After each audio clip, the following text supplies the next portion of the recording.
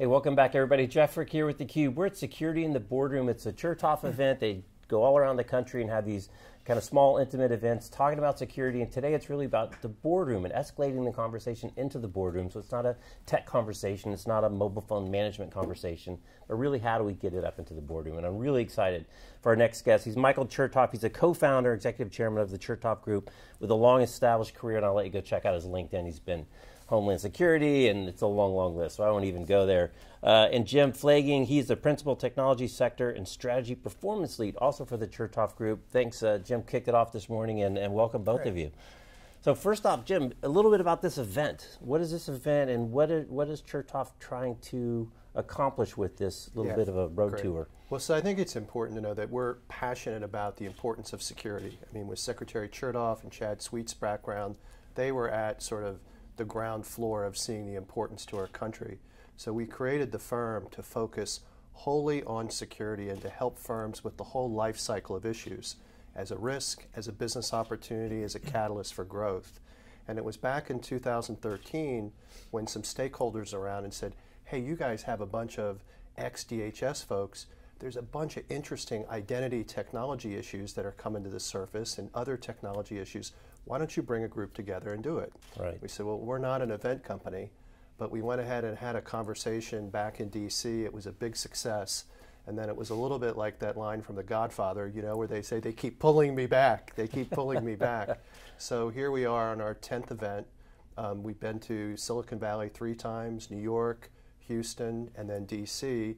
And each time the idea is make it topical to the local community and make it topical for the issues at hand at the moment. Yeah, it's interesting, the relationship in security specifically between government and technology companies. You know, we do a lot of big technology shows, and at IBM and HP, you know, they're like, you know, with the customers that we have distributed around the world and the regulations and compliance issues, you know, in some ways we know more from a broad base of these global international customers than the government. On the other hand, the government's driving the compliance and has the privacy issues and, you know, hopefully looking out for people. So how do the two work more closely together to deliver better solutions? Well, in fairness to the government also has access to information and intelligence that the private sector doesn't have. So there's kind of, each brings to the table a certain set of capabilities. And part of the challenge is to have people speak the same language. The government has tended over the years to develop a very rigid system of procuring, of interacting with the private sector. Out here in Silicon Valley and in other tech centers, there's a lot of focus on being innovative and nimble, and sometimes those two cultures need to be bridged. And actually, one of the things we started out doing was trying to bridge those cultures, helping the technology companies understand some of the objectives that the government had in terms of security and the economy, and helping the government understand what's out there, what are the capabilities and the techniques that you might use. Because without an awareness of the art of the possible, it's very hard to lay out a strategy for securing cyberspace. Right. And the whole security space, to me, we talked a little bit before we turn the cameras on, feels like insurance. You know you got to do something, right? You can't go unprotected. But by the same token, you can't be 100%. Yeah. But do you invest forever, right? Because at the end of the day, for a private company, you know, you have limited resources, government too.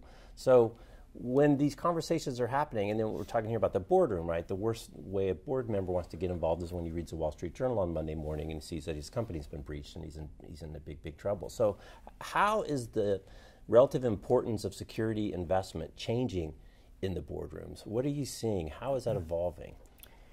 So from my standpoint, it's about, first of all, understanding it's a risk, not security. You're managing the risk. You're not guaranteeing people nothing bad will ever happen. The analogy I use is I say to people, it's like physical health. You don't go to your doctor and say, doctor, I want you to guarantee I'll never get sick. The doctor would throw you out of the office or he'd have you committed. What you do is you say, look, doctor, I'd like to be healthy. I'd like to have a healthy immune system.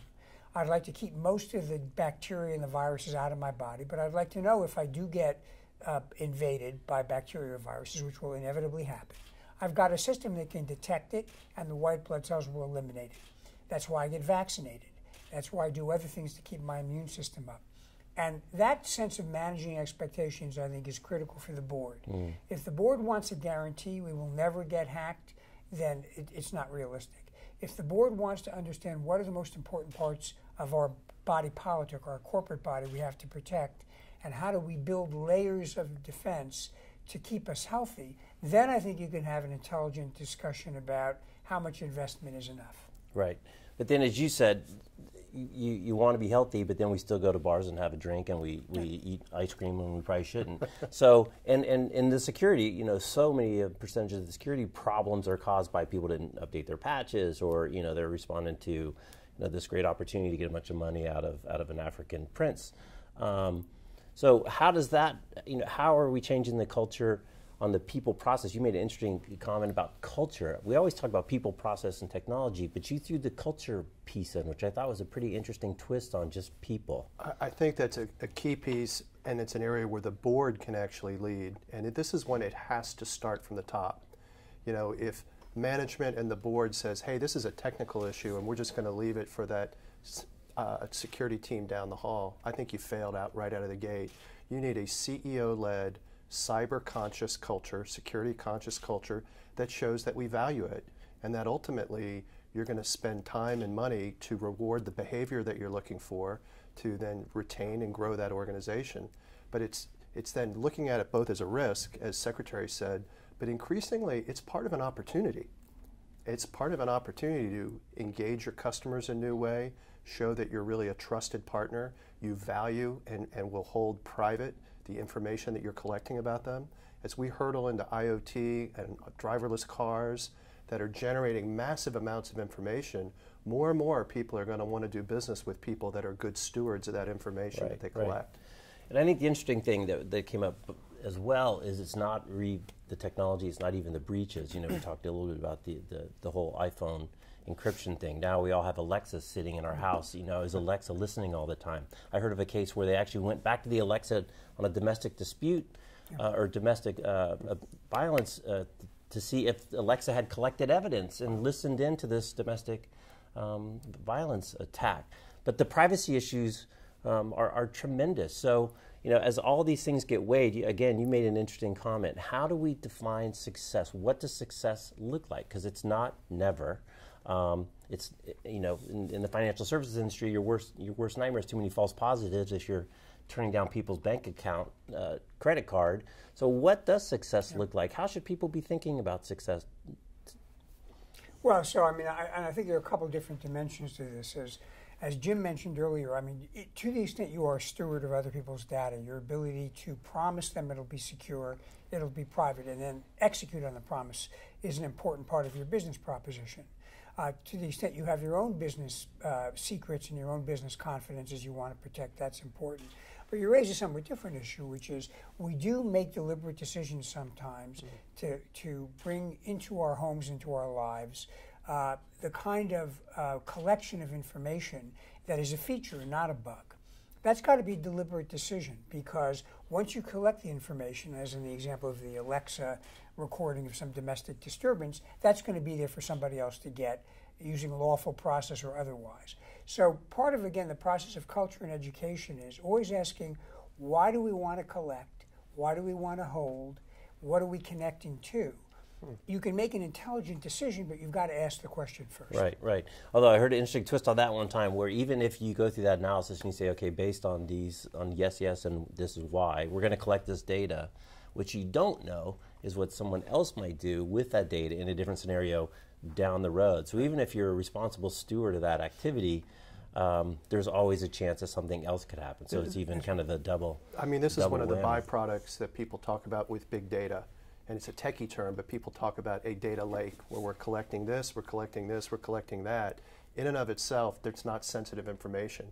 But if you connect different breadcrumbs about a person's activity and their identity, wow, all of a sudden that can be incredibly sensitive. Right. So that's one of the issues that we've been dealing with in the tech community, is how to enable us to collect that information, make good decisions from it, but understand the resultant security issues that come.